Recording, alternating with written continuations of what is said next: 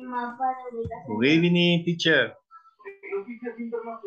Hi guys, can you hear me? Yes, we can hear you. Yes, teacher, good evening. Can you? Good evening.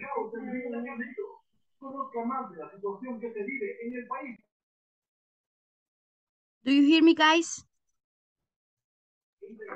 Yes, yes. Hey, nice, nice, nice. Vaya, pensé que me habían dejado hablando sola. Les quiero presentar algo, guys. Good evening. Good evening, guys. Miren, les quiero presentar algo. Ven mi pantalla. Do you see my screen?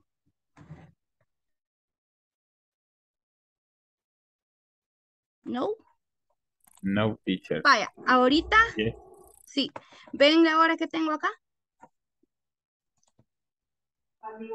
Yes. Yes, teacher. Yes, Notas ¿verdad? rápidas. Yes, teacher, Ajá. yes. Como que mi computadora se queda congelada, guys, y por eso es que pareciera que estoy a tiempo, pero mi teléfono tiene otra hora, así que lo siento. Anyways, guys, thank you for being here. Hoy sí vamos a terminar la última sección. ¿Cuál es la sección que nos falta, guys? Ajá. What is the session missing? Section 5, teacher. Yeah, the 5, right? The number 5. Okay.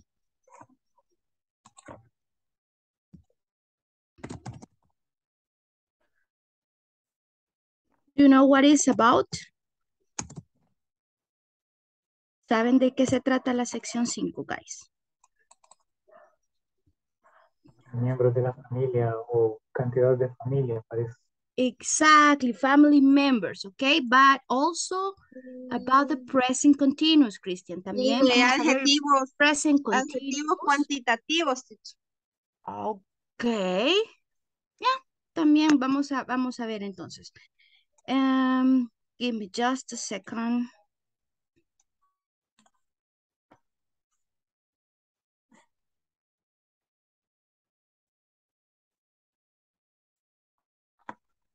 Vaya, entonces acá tenemos...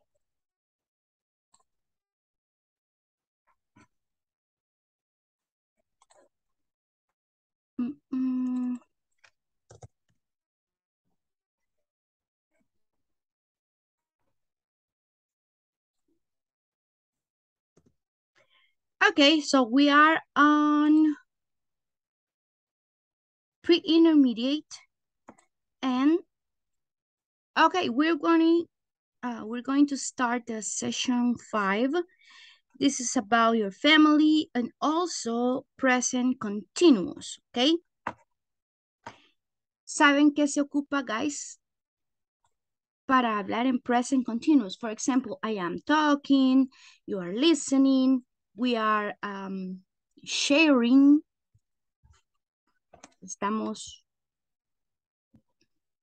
compartiendo. We are sharing. Okay, what is the present continuous about? ¿De qué se trata el present continuous, guys?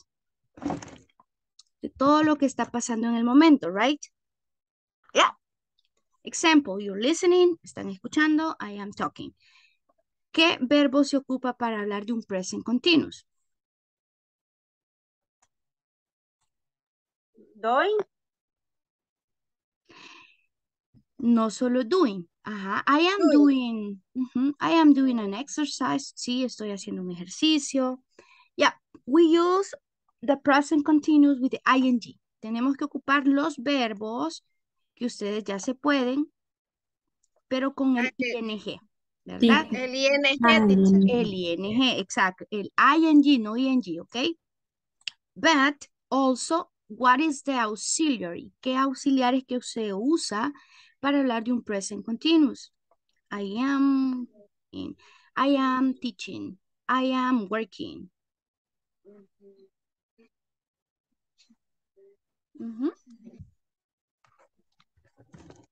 I am, you are, she is. ¿Cuál es el verbo entonces? ING. To be. Verbo to be. Un verbo, el verbo ing no existe. Verbo to be. Perdón, Verbo teacher. to be, exactly. El verbo to be, perdón, excuse me. Verbo to be. Verbo to be. Ok. Vaya, lo mismo que sabemos, I am, you are, she is, el verbo ser o estar. Ese es el auxiliar que vamos a ocupar para un present continuous. But, right now, guys, me preocupa esta computadora que no sé por qué tiene la hora toda desactualizada. Así que cuando sean las 9 me avisan, ¿ok? Teacher. Hi. Yes. Alguien quería decirme algo. Somebody wants to tell me something.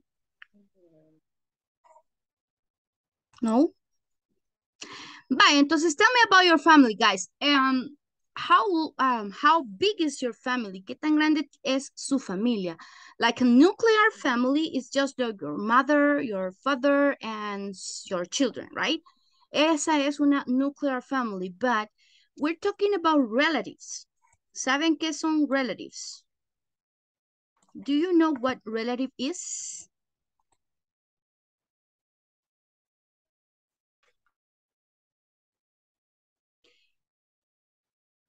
Relatives, ahorita se los escribo.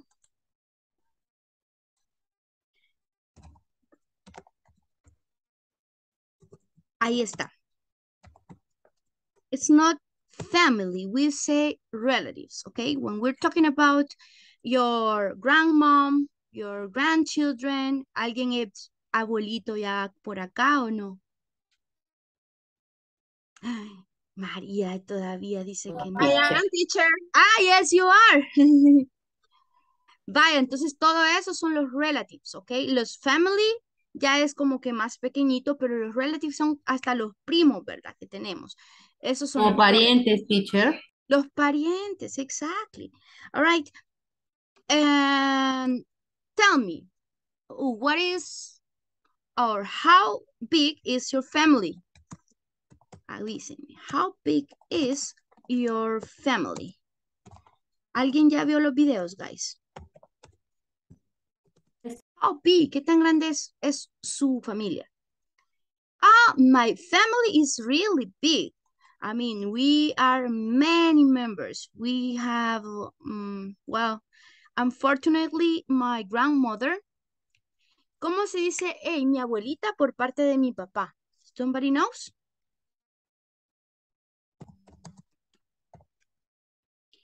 You say my grandmother from my father's side. ¿Sí? Por parte de mi papá. Okay. Y mi abuelita from my father's side. Si es de mi mamá, entonces, ¿cómo lo diría? Mi abuelita por parte de mi mamá. My grandmother from Mother's side. Exactly, from my mother's side. All right, so my family is big, but my grandmother from my father's side is dead, unfortunately, but we are a lot of family. We are a lot of members. I have like a lot of cousins, muchos primos. Anyways, guys, let's watch the video first. Para que estén un poquito familiarizados de lo que vamos a hablar, please watch the video, okay? Let me share the sound. Y me avisan si pueden escuchar. Please tell. Are you ready to talk about your family? I want you to play the conversation and practice it in class. Teacher. Asking about Yes? families. Yes, teacher. Part A. Listen and practice. Tell me about your brother and sister, Sue. Well, my sister works for the government. Oh, what does she do? I'm not sure. She's working on a very secret project right now. Wow. And what about your brother? He's a wildlife photographer. What an interesting family. Can I meet them? No. My sister's away. She's not working in the United States this month. And your brother? He's traveling in the Amazon. Can you tell me now where Rita's parents live? What do they do? Type your answers in our discussion box. Page 31. Exercise 3. Part B. Listen to the rest of the conversation. Where do Rita's parents live? What do they do? So what about your parents, Rita? Where do they live? They live in Texas. Oh, where in Texas? In Austin. It's a small city, but it's very nice. Are they still working? Oh, yes. My mother is teaching at the university there, and my father is a carpenter.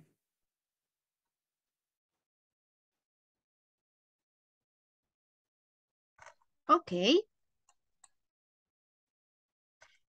Can somebody help me read here? Instructions? You can raise your hand, please.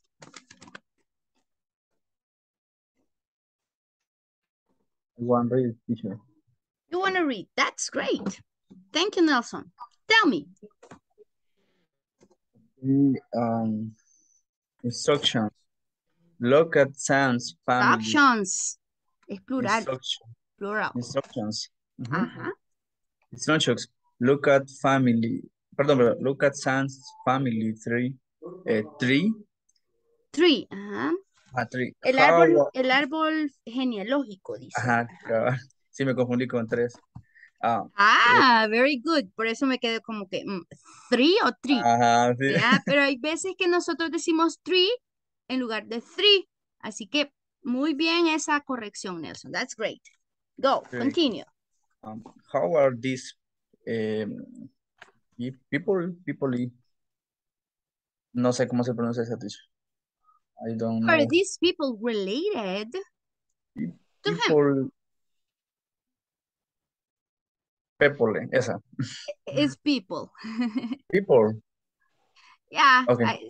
le pusieron la O después. People es people, vea. People. Right? Así se escribe, ajá, pero es people. There is some mistake there. Yeah. How are these people related to him? Related to him. Related. How are these people related to him? How are these people related to him?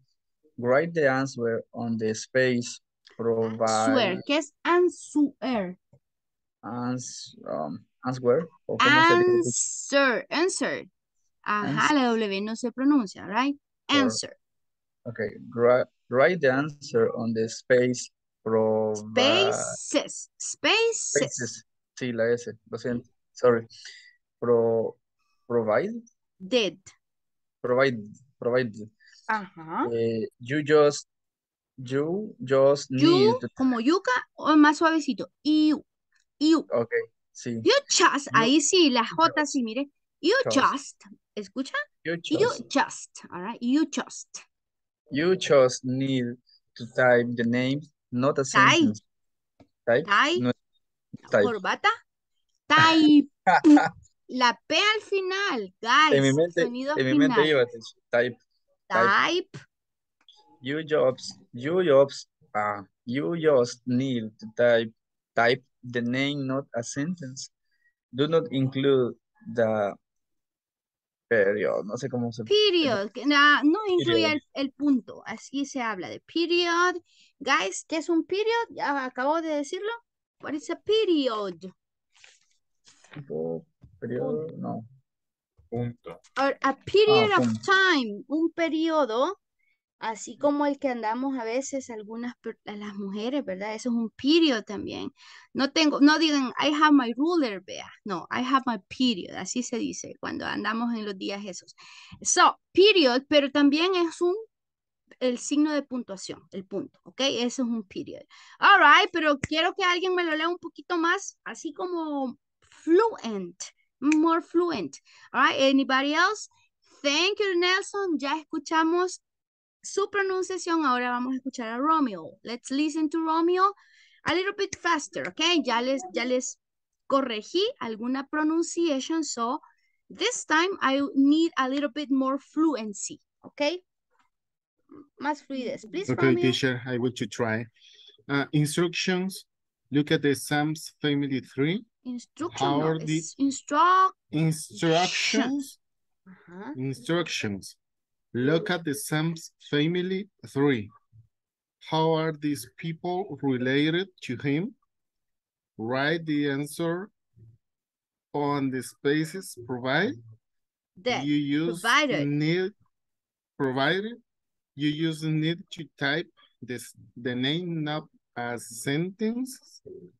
Do not include the period. Do not include the period, ¿ok? Entonces, guys, ahorita vamos a responder esos ejercicios y lo único que vamos a hacer es escribir, ¿qué?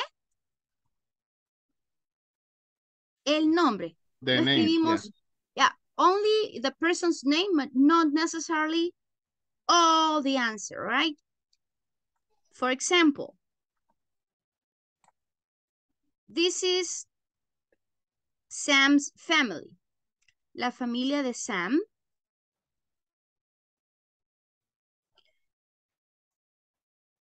There you are. Y esto es lo más común, guys. If you have any question related to, ay, el hermanastro y la hijastra y todos esos, ¿cómo se dicen? Ahí no están, but we will talk about that.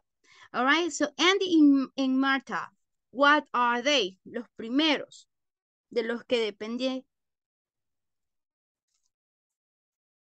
los demás, ajá.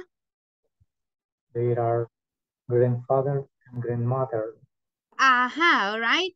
Or you can say, oh, there are husbands. También, ¿verdad? Son esposos entre ellos. Obviamente, de Sam, ¿a dónde está Sam? Where is Sam? Is here, right? So, Sam is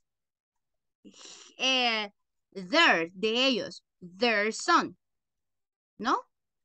The grandson, ¿verdad? Sería el nieto, grandson. Ok. So, eso es lo que quiero que me digan, guys. That's what I need to hear. All right, so Andy and Martha are a couple. They are husbands.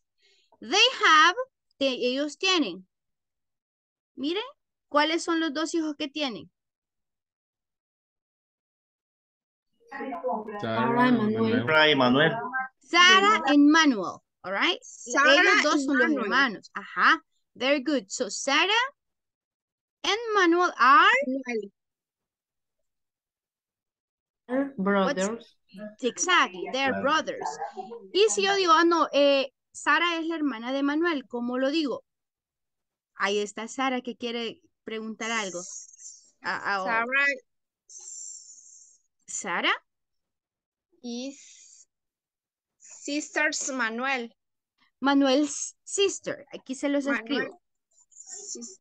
Manuel's sister. Acuérdense que acá, por eso le ponemos el apóstrofe y la S, ¿ok? For example, Manuel's. Sorry. Let me put this on mute. Ok. El apóstrofe y la S significa propiedad de o relación con alguien. Por ejemplo, la hermana de Manuel sería Manuel's. Manuel's sister. Manuel's sister. Manuel's. Acuérdense de la S, guys. Ok, Manuel's sister. Y como diría entonces, entonces Manuel es el hermano de Sara. Manuel es The Sarah's brother. Sarah's brother. Sarah's brother. Very good. S apóstrofe y S, ¿verdad? Ok, very good. So, are they married? Yeah, probablemente yes. They are married, right? Or they just have a free union. Sí, la unión libre. But, let's see. Who is Chris? Who is Chris? Chris is a husband. Husband Sara. Primero ponga el de Sara. Sarah's husband. Good job, yeah.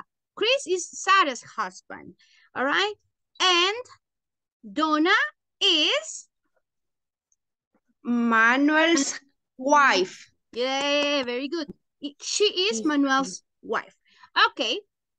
Ahora bien, el sister o brother-in-law, estamos hablando de cualquier persona que sea el cuñado, ¿ya?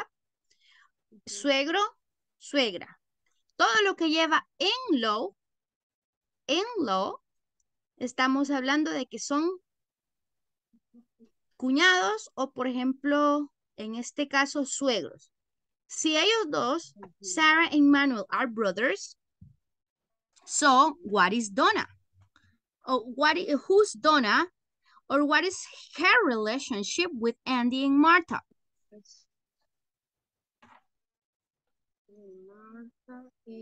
Cuñada.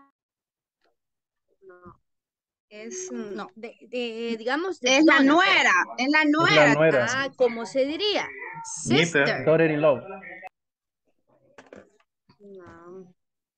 Daughter-in-law. Yeah, exactly, así. All right. Si fuera cuñada, entonces Donna sería la cuñada de quién? Doña sería la cuñada Sara. Sara. de Sara. All right, so how do you say that? Sara. Donna is? Donna is Sarah's Sarah's sister-in-law. sister-in-law. Exactly, very good. All right, sister-in-law.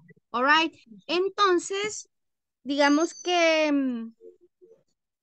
Chris, ¿qué tendría que ser? What is the relationship with Chris and Andy and Martha?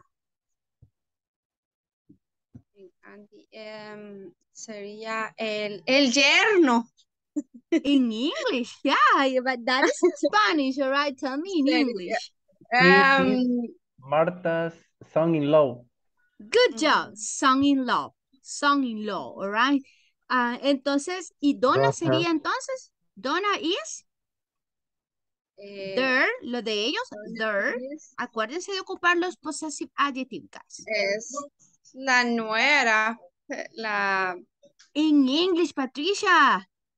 Que se me han ido los parentescos. No, ya les dije, póngale in law y ya estaba. Si ya sé cómo que se dice hijo o hija, so you already know. Just put in law. Sería daughter-in-law. Exactly, ya ve que sí. All right, yeah, you know. So, Donna is their daughter-in-law. All right, daughter-in-law. Okay, ahora bien, ellos, they have,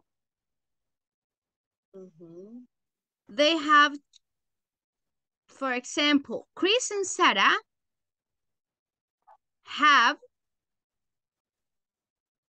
who? How many children do they have? Answer me that in English. How many sisters or how many children? Acuérdense, children es para todos, okay? In general. Sam and Yumiko, sons, Chris and Sarah.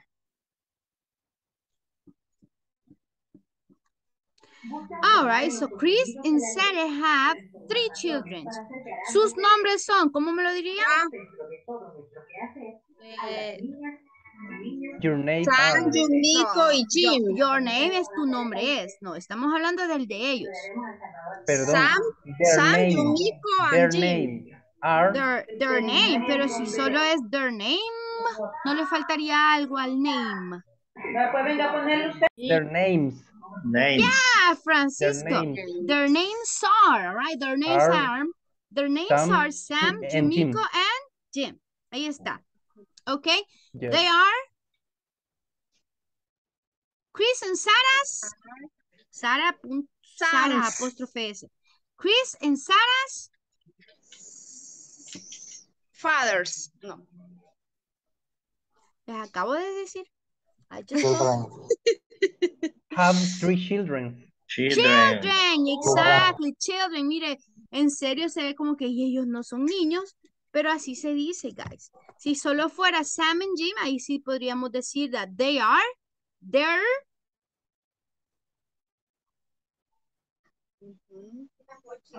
sons, plural, porque son 2, all right?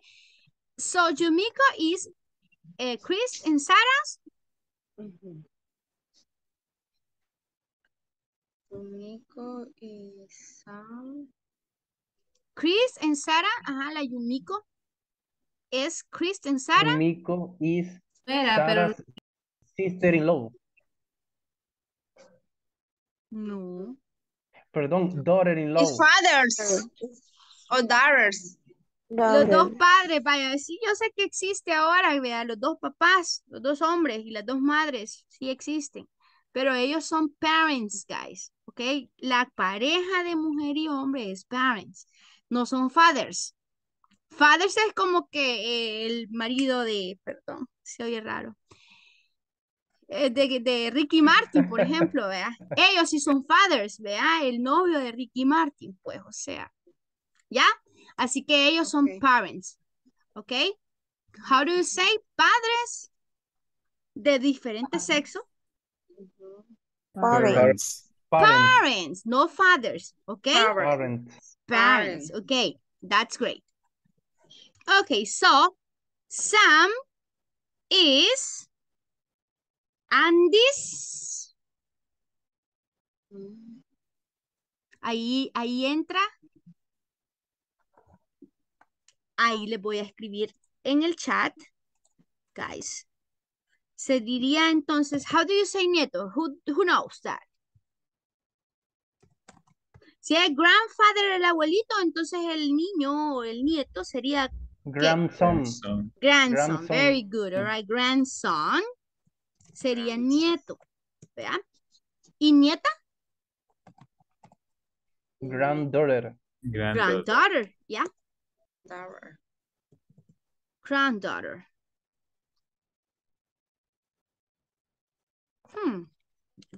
Permítame.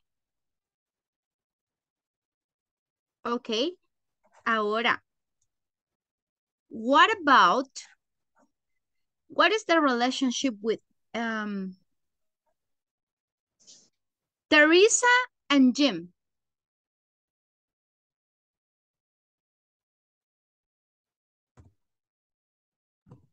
They are cousins. Exactly, they're cousins. Or you can say Teresa is Jim's cousin. Pregunta, guys. ¿Primo y prima se dicen lo mismo? Teacher. No, teacher. What's the difference? No. Es Cousins para varón y ISSS para mujer. Nice. Nice de bonito. No sé cómo se pronuncia. Solo la N-I-E-C-E. Pero eso es sobrina. No es primo ni prima. Nephew, teacher. Cousin. Nephew es sobrino. Lo mismo. Para cousin, guys, pueden ser primo o prima, es lo mismo. Ok, eso sí, Igual si para estamos ambos. hablando de sobrino o sobrina, ahí sí. Y no es nice, se dice niece, all right? How do you say primo? Cousin. My cousin. ¿Y mi prima? My cousin. Ah, lo mismo, right? But you need to say, oh, she is my cousin or he is my cousin, ¿sí? El sujeto es el que determina si es hombre o mujer. Ok.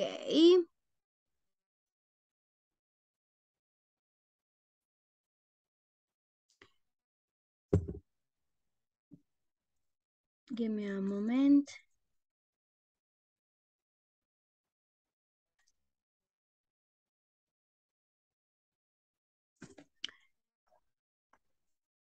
Next. So, we continue here, guys. Esa es la niece, all right? Entonces, ¿quién es niece de quién? Who is the only niece? Bueno, hay dos nieces here, all right? Who are they? Pero ¿con quién es que relacionarían a las nieces?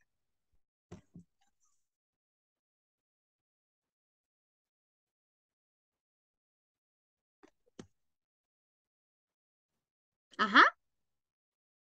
Sam. Sam is...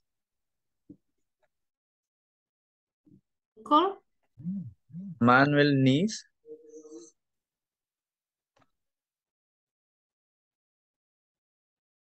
Niece. Sorry, teacher. Nephew. Sam. Nephew, yeah. Manuel's nephew. Yeah. So Sam is Manuel's nephew. Yes. And Yumiko is His wife. Ah, no, ellos son children. Ellos son hijos de Chris and Sarah. So yes, sorry. Manuel is perdón, sería Yumiko. What about Yumiko? Teacher. Hi, Francisco. Yumiko is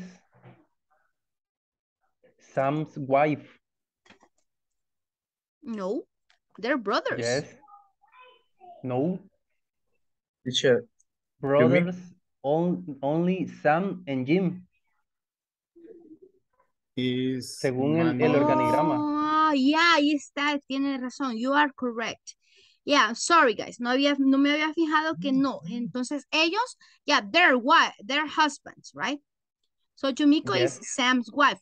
Thank you. Ahí sí, gracias por la aclaración. Pero entonces, ahora Teresa, what is her relationship with Sarah then?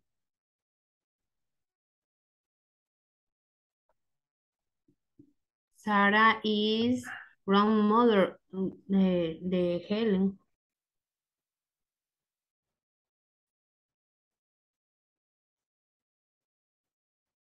¿De quién? Perdón, Kelly. Ah, okay, so. Kelly and Jimmy. Sarah is grandmother is the Kelly and Jimmy. Okay, so Sarah is Kelly and Jimmy's grandmother. Pero pregunto, what is the relationship with Teresa and Sarah? Teresa is Sarah's niece. Ahí está la niece, muy bien. Yeah, so Teresa is Sarah's Niece. Sarah's niece, ahí estamos, very good. Entonces, Kelly and Jimmy is what are they, or what is their relationship with Andy and Martha? They are. ¿Cómo decíamos, abuela? Nephew. No, nephew no, el nephew es el sobrino. Ellos son los abuelitos de ellos. Entonces ellos son what? Bisnietos.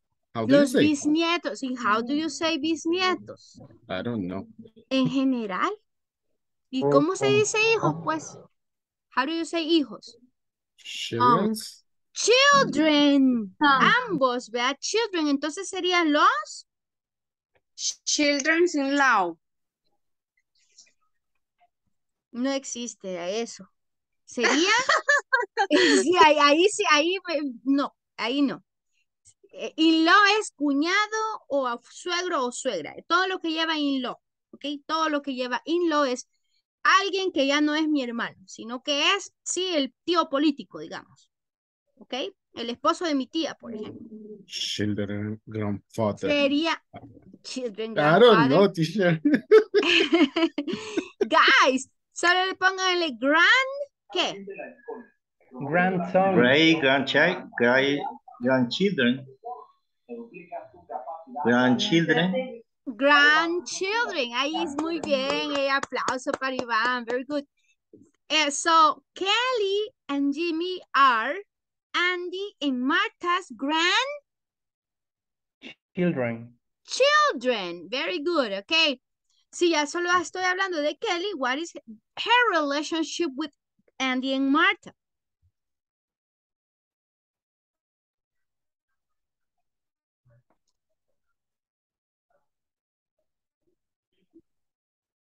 Ajá. Jimmy is Andy.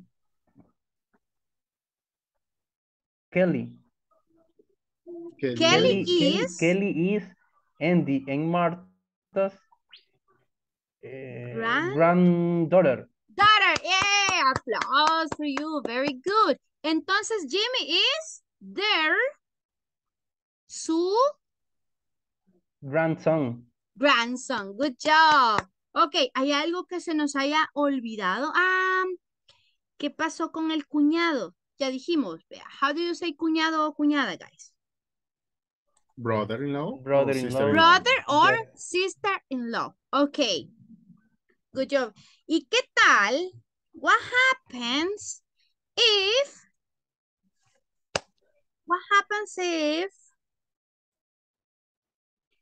digamos que Chris ya no existe, pero Sara se casa con alguien más? Ya Chris passed away. Ajá.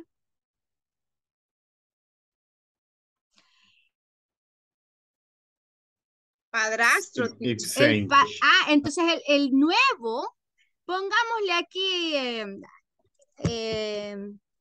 Luis. Ok, aquí no hay Luis. ¿Cómo no, Luis? Perdón. Pues no vaya a sentirse. No importa, teacher, son ejemplos. Examples. Vamos a poner my father, all right, my father's name, Rafa, okay, or you can say Ralph.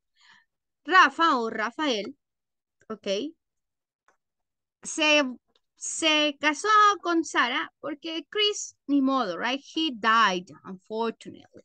Entonces, murió Chris. Entonces, Rafael, el nuevo de Sara. Ajá. Imagínense que si hubiera un Rafael acá, pero Chris todavía está vivo. ¿Qué sería? Pero Rafael tiene algo con Sara.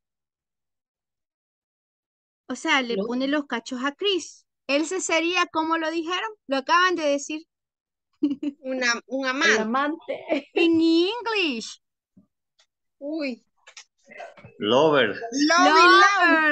Lover. Ajá, el lover es el Lover-in-law. amante.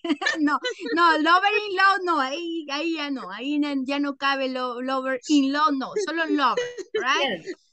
Rafael entonces sería el amante de ella, pero digamos que ya Chris sí murió, ya no lo engañó con Rafael, pero entonces Rafael tiene una relación con Sara, ¿ok? ¿Qué sería Rafael? Dijimos entonces de Sam and Jim, de los dos hermanos. Stepfather. El stepfather, muy bien. Ahí se los pongo en el chat también, guys. Let me just write it here. Una pregunta. Entonces, lover. Lover es amante, no importa si es un hombre o una mujer, pero es un lover, es el amante o el amante. El great grandchildren Christian, sería el bisnieto. Ya no es el nieto, sino que el bisnieto. ¿Ok? Ese es otro término. Entonces, si yo tuviera a mi bisabuela, ¿cómo creen que sería? Si ya nos puso ahí Christian, que es great grandchildren, que son los bisnietos, ¿cómo lo diríamos entonces? Pongámosle lo mismo a los grandfather o grandparents, a los dos. Great grandparents. Great grandparents. Applause for you. Good job. Great grandparents o great grandmother. Vean, la bisabuela o el bisabuelo. Great Mother. Father, yeah. Very good. Ahora, el step son sería entonces el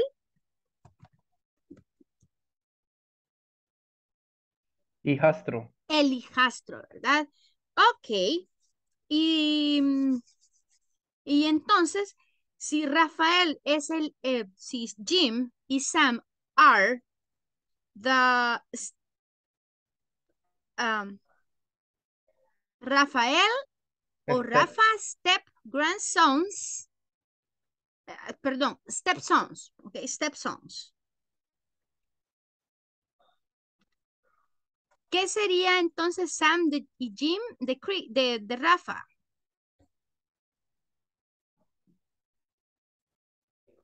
Stepsons. Teacher, hijastra, ¿cómo se diría?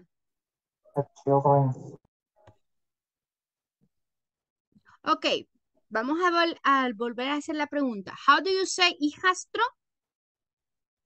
Stepson. Stepson. Y entonces hijastra. Stepdaughter. Stepdaughter. Yeah, stepdaughter. Ahora, y el padrastro sería entonces el Stepfather. Stepfather. Yeah. ¿Y si fuera una madrastra? Stepmother. Stepmom, cortito, o stepmother también. Very good, guys. Okay. Is there something else that we're missing? ¿Hay alguna otra relación que no hemos hablado, guys? Quiero ver.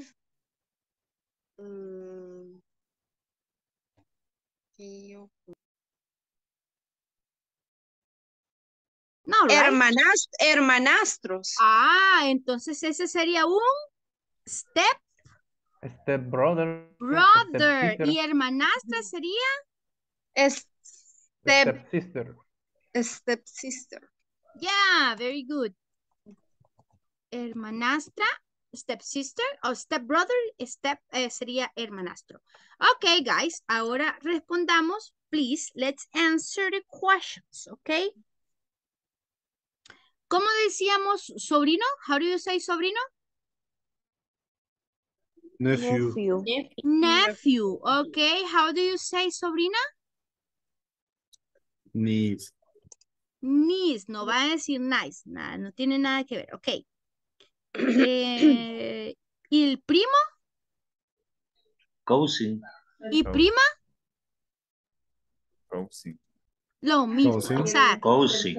The same thing. The okay? same. The same, it's the same, ok. Primo o prima se escribe y se dice igual. Ok.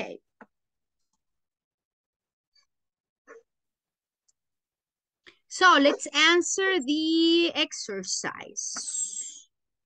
5.2. Vaya, ayúdenme a leer, porfa. Please help me. Can you raise your hand si quieren participar? Let me know, guys.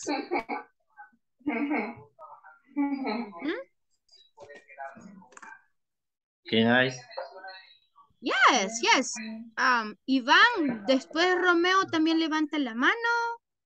Patricia, no sé si usted quiere participar. Luego, porque todavía no me ha bajado la mano desde hace ratitos. Así que, thank you, Patricia. Vaya. Let's go with Ivan.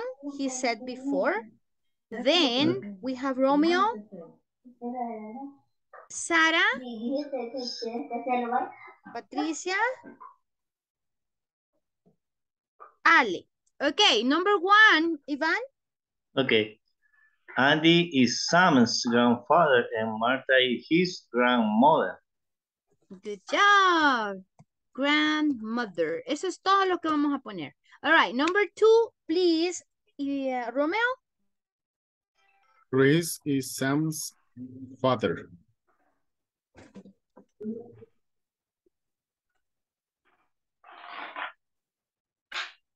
Yeah. Father, right? Number 3. Help me, Sara. Manuel is Sam's uncle. Uncle. Okay. Number 4. Please help me, Patricia. Sam is married to Yumiko. She is his wife. Is his wife. Yeah, thank you. Number 5, please, Alejandra. She's his wife. Teresa is the daughter of Manuel. Sam has a brother. Sam has a brother.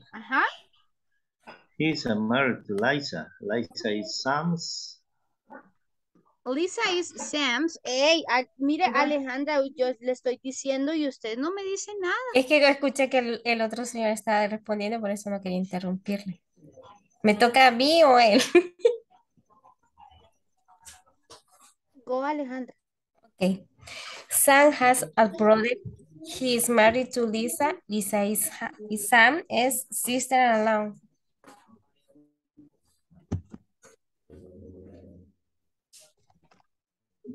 Sister se pone con guiones en... Sí, con guión y me salió la respuesta con la mayúscula primera. Sister-in-law, porque le puse minúscula y no, la S. No se la tomó. No me la tomó, ajá. Entonces se la puse en mayúsculas y sí. Vaya, qué bueno, gracias por el tip, guys. Hoy sí vamos con María y luego Francisco, ¿ok? Yes. Number 6. Teresa is the The dowry. dowry of mother. She is Sam's. Permítame, cousin. wait, guys. Espérame, Iván. Eh? Sorry. María, ¿ok? Okay. Teresa is daughter of Manuel. She is Sam's cousin. Cousin. Number 7, vamos con Francisco. Okay, teacher. Jim and Lisa have 2 babies, Kelly and Jimmy. Kelly is Sam's niece and Jimmy is his nephew. Nephew. Ok. Ok, guys. Miren. Si le doy contestar. It's niece, the last one, teacher. Nephew no. Ese es sobrino. Sería entonces Niece. No, it's niece. niece. Es que con nephew termina la oración. Oh, sorry. Ahí está. Ok. Please, guys. Denle una captura de pantalla. Si tienen dudas, please, let me know. I'm going to erase everything. Ahorita quiero borrar todo para que el otro grupo no solo venga a copiar, ¿ok? Es que miren, guys, ustedes son un grupo más numeroso, entonces con ustedes se avanza más rápido y con mis otros alumnos ya les tengo hasta las respuestas aquí y créanme que no los hago pensar mucho, entonces por eso a veces no les doy, no les mando, por ejemplo, la respuesta, porque si no, ya están contestadas. Anyways, let's continue. Any questions? ¿Tienen dudas, guys, de algo? Question, teacher. Tell me. Ale.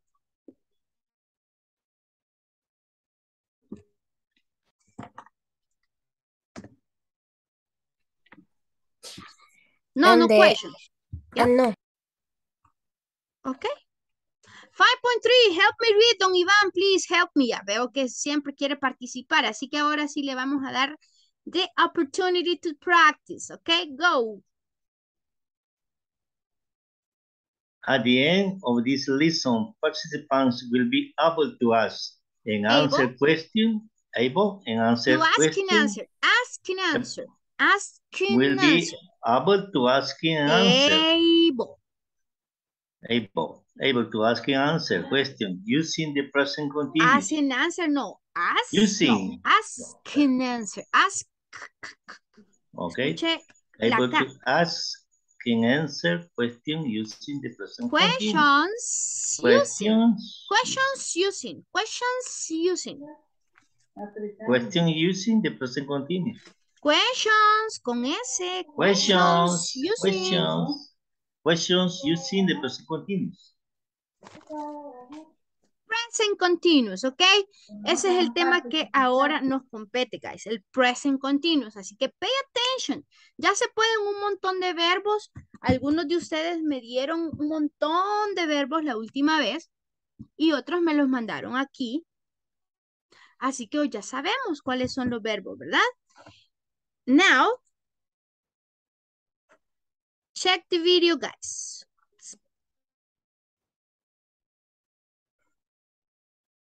Are you ready to study present continuous? I want you to play the audio program. Can you hear? Do you hear? Explanation. Yes, I hear. Yes. Once again, I want to remind you, present continuous is used for actions that are happening right now. With this in mind, let's listen. Present continuous. Are you living at home now? Yes, I am. No, I'm not. Is your sister working for the government? Yes, she is. No, she's not. No, she isn't. Are Ed and Jill going to college this year? Yes, they are. No, they're not. No, they aren't. Where are you working now? I'm not working. I need a job. What is your brother doing these days? He's traveling in the Amazon. Who are your parents visiting this week? They're visiting my grandmother. Again, it is important for you to recall the difference between these two tenses. Remember, the simple present is used for habitual actions, and present continuous is for actions that are happening right now. This is how we ask yes/no questions in present continuous. Be plus subject plus verb, ing plus complement plus question mark. Ok. ¿Cuál es entonces la estructura regularmente en un present continuous? Affirmative o negative.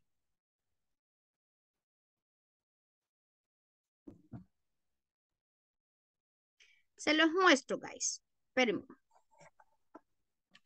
Give me a second. Aquí lo tenemos. Can you see the screen? Can you see the notepad? Yes, teacher. Good. All right, so let me move it here.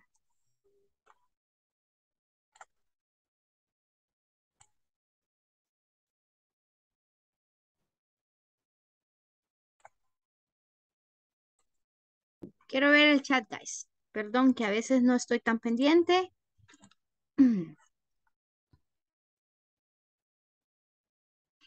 Okay, Christian, that's a very good question. Are Kelly and Jimmy Anderson Martha's grandchildren? Children ya está en plural, guys. Así que child, vamos a repetir. Child es un niño Un niño. O o niña. niña. Ajá. Pero si ya hablo en plural, se dice children. Eso ya es niños o niñas. exactly. En plural. No le pongo la S, ¿ok? Solo children, ya es el plural, ¿ok?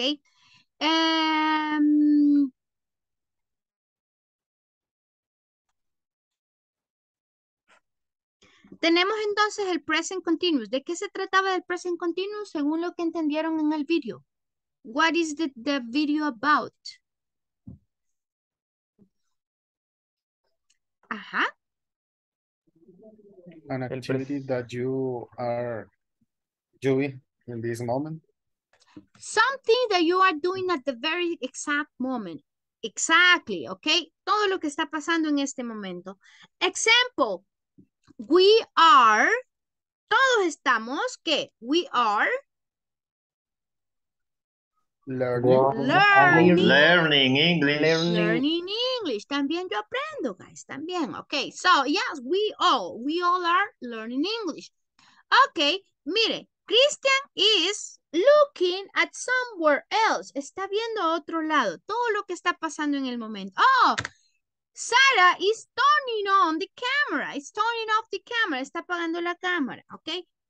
Jorge is paying attention. Poniendo atención. Ale is thinking. Ella está pensando, vea así, ¿ya? Let's see. Sofía and Patricia are probably sleeping. Creo que tal vez están durmiendo, right? Because they're not in the class. Mira, y Sara is laughing. Y Sara se está riendo. All right, María is smiling. Ella está sonriendo. All right, look, nice smile. All right, very nice. Todo lo que está pasando en este momento, ¿ok? So, eso es un present continuous, guys. ¿Qué ocupamos? Verbo to be, ¿ok? Ya lo vimos al inicio. Yeah, I am, you are, she is. Ahora bien, ¿se recuerdan, guys? Que el único sujeto que usa am es el first person. I, Yo. ¿verdad? El first I. person. Cuando dice hey, primera persona, pues soy yo, right? Soy la única. Para los plurales, ¿cuál es el que ocupamos? You, Are. o they, You, ocupamos are. Muy bien. Are. Ujú. Y solamente para el tercera persona que era He, she, and it. he, she, and it. Para ese ocupamos el Use as, is. is. Muy bien. Vaya, eso es todo. Ahora, ¿qué sigue para poner un present continuous? Sujeto, verbo to be y luego el verbo principal, porque Sara is Johnny. Mire, está bostezando. Johnny. ¿Ya? Johnny. All right, está bostezando. So, ocupamos el verbo principal en qué? ¿En qué? Present. Present continuous. Ajá, pero con un ing, ¿verdad? De una forma continua, o sea, un verbo con ing. Vamos a ver, ¿cuáles eran los verbos que todos nos aprendimos? Que me dieron. Plus. El simple present era diferente, vaya. Vaya, el present continuous. Plus ing.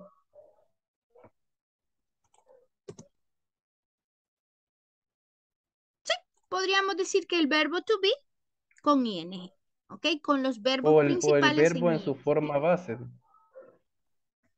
Más el ing. Exacto. El verbo no sería en forma base, sino con ing. ¿Ok? El verbo en gerundio, podríamos decir. Verb in gerund or the ing. Dígame todos los verbos. ¿Qué es lo que está pasando ahorita? Mire. Sara is reading, leyendo. Reading. Watch, watching. Listen. Listening. Driving. Ok.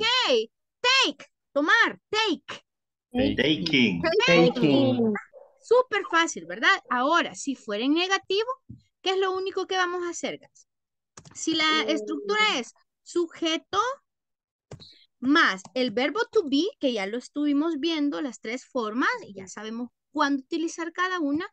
Después del sujeto más el verbo to be, vamos a poner el verbo principal con la ing. ¿Sí? Más un complement. Pero si fuera en negativo. Después del to be, iría la negación. Muy bien. El verbo antes. Correcto. Vamos a poner en medio de los dos verbos, del verbo to be más el verbo que va con ing, ahí le vamos a poner el not. ¿Ok? Y se fijaron cómo decía la estructura que si fuera pregunta, lo mismo que en el verbo to be, que es lo único que cambiaba. Teacher, sorry, primero. ya son las 9. 9 y 1. Gracias, Patricia. Ahorita entonces, guys, me conecto a la otra clase porque sí. Verbo to be sería primero, ¿verdad? Be, subject y luego el verbo con ing. ¿Ok? See you tomorrow. Por favor, vean los videos, guys, para que tengan un poquito más de noción de lo que vamos a estar hablando el día de mañana. See you tomorrow and thank you very much. See you tomorrow, teacher. Good night.